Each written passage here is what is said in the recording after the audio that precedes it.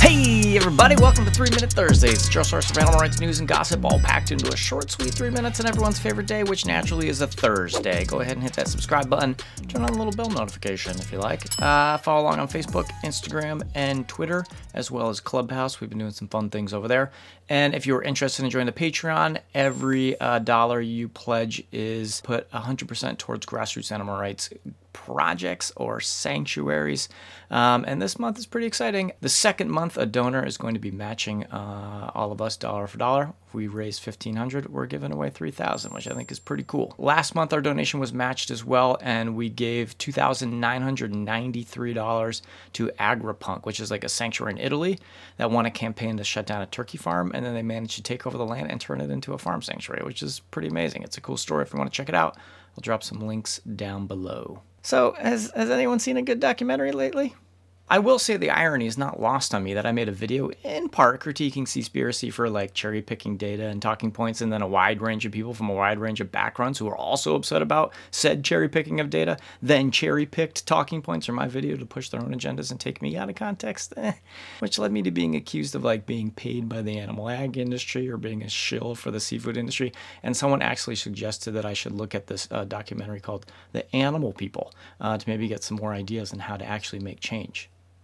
You know that's me, right? Like, yeah, some of those interviews are like 20 years old, but that's me. Okay, so did anyone else watch that like whole thing going down in the Suez Canal and think like, this is why pressure campaigns work so well? No, was it? That was just me? All right, maybe I have a problem. Let me make the analogy and tell me what you think. So for folks that don't know, the Suez Canal is like a 120-mile canal that connects the Mediterranean Sea to the Red Sea and makes shipping much easier globally because ships from Europe and beyond don't need to go around the Cape of Good Horn in order to get to around Africa and out to it doesn't matter. So when a massive container ship like was wedged in the Suez Canal, like drifted and got stuck in there, the passage was like completely shut down. Something like 450 ships were stuck behind it waiting to get through. And like the blocking of the supply chain cost businesses globally $9.6 billion of trade. That's $6.7 million a minute. If there's ever an example of like what happens when you can actually affect the supply chain of your target, I think the Suez Canal would be it. So a lesson learned, don't underestimate what you can accomplish by using a campaign to slow down or halt the supply side of supply and demand. But let's look at like a real world example of a pressure campaign. Coalition to Abolish the Fur Trade's campaign against Saks Fifth Avenue. So if you've been watching my channel, you know I've been talking about this more than you probably want to hear, but this is why I was.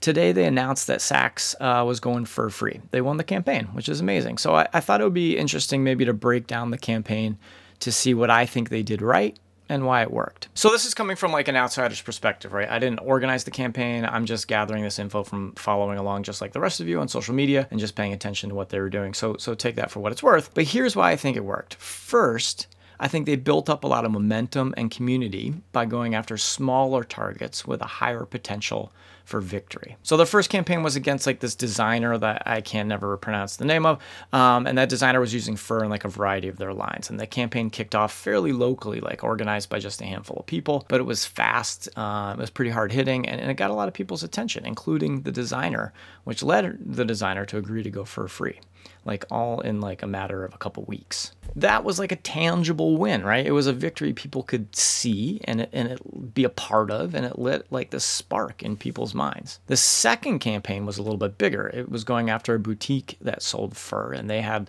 a little bit wider range, a little bit bigger of an audience. But they also managed to win that campaign in just a few weeks. And this created buzz, it created interest. It showed the movement that they could win, that we could win quickly, and we could win by doing grassroots pressure campaigns. So when CAF picked their next target, they could go after something bigger and a little bit more ambitious, and they picked Saks Fifth Avenue, and this is a high-end department store chain, and they made $4.9 billion in 2019. Like, this isn't like a small target. CAF's campaign kicked off, I think, at the beginning of February, and using that momentum from like the other campaigns, they were able to expand participation from just a couple of locations to cities across North America. They had people working on it in Los Angeles, San Francisco, Miami, St. Louis, New Jersey, Boston, Connecticut, Chicago, Philadelphia, Atlanta, Toronto, and I think even more than that. They used like a handful of different tactics to further their strategy. They put enough pressure on their target, Saks Fifth Avenue, and specifically their president and CEO,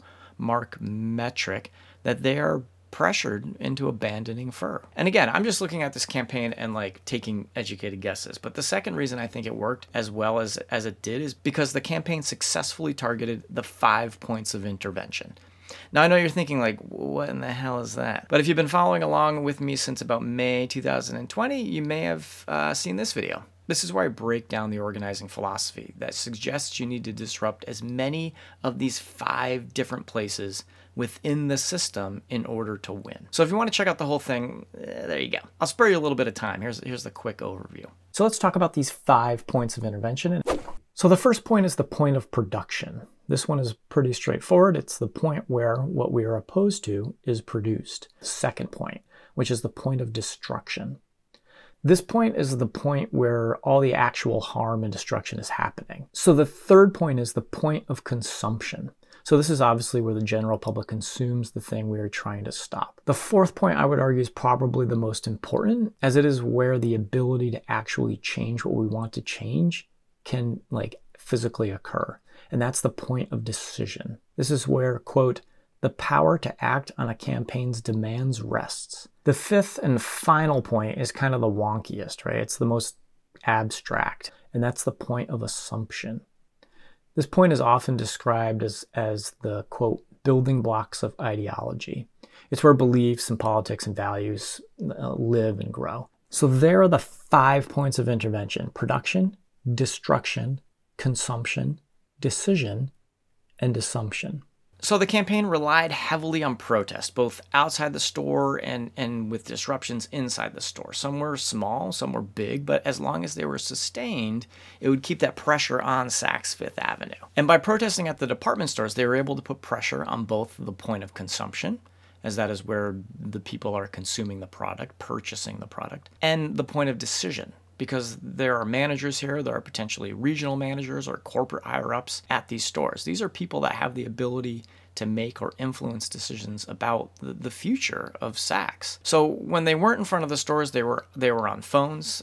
Phone actions are super easy to set up, right? You find a few numbers within the corporate hierarchy, you write up a short, polite script, and people can make their voices heard from the comfort of their own home, which I think is also a great tactic to use, particularly in a pandemic. So phone actions against Saks, where phone calls were made like not just to store branches, but also to Saks headquarters, means that I think you could say they were targeting both the point of decision, because you were communicating directly with decision makers, but also targeting that point of production. Point of production is generally factories and things like that. But I do think, since the targeting of production is also about disrupting places where you could, quote, leverage labor power, I think disrupting headquarters could have the ability to turn like labor force against the decision makers. I think you could probably argue that, protests in front of stores and chains would also be fall into that category as well. Social media, as always, was also an important tactic in the campaign, not just like to alert people to upcoming protests, but also, to talk about or talk to people about the issues around Saks' involvement with fur, and also just the fur industry in general. So by doing that like general outreach around the issues, both online and offline, like